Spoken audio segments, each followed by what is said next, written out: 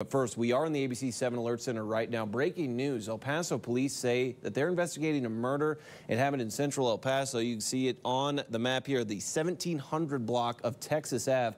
Now, that's near downtown, and we actually have a live look at that scene right now. Police say the victim's body was found after officers were called to this area for a welfare check. That happened around 8 o'clock this morning.